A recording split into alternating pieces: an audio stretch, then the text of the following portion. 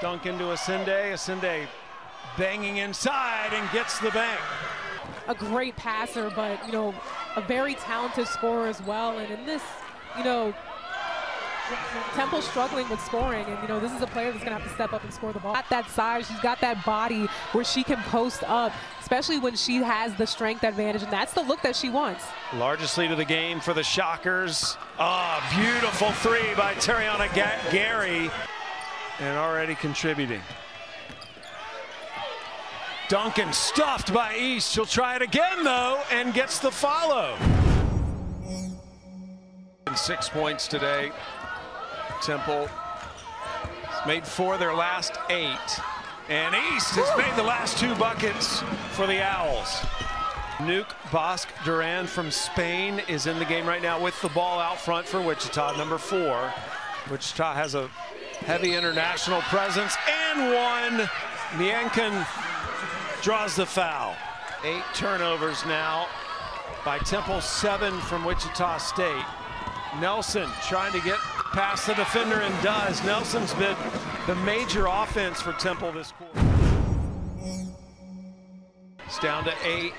Lob over the top. Colbert runs it down. Shot clock is at 3. And good. Wow. Really focusing down in there on Colbert in the paint. Calkin with 3. Couldn't get by the screen. Piper throws it up. Tipped out to East. And East in the lane knocks it down. Great possession there by Temple to take that away. Temple can have the final shot. This is Gary. Got it!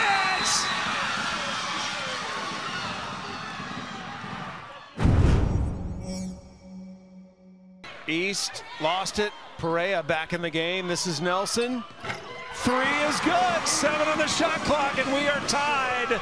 They have now scored 24 of the last 31 points in this game. So Wichita State has survived that comeback by Temple so far.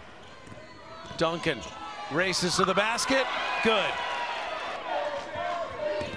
On the drive, got caught. Calkin banks it in. Temple is not fouled yet. Yeah, I was gonna say you got a foul. McCarty off the glass. That should do it.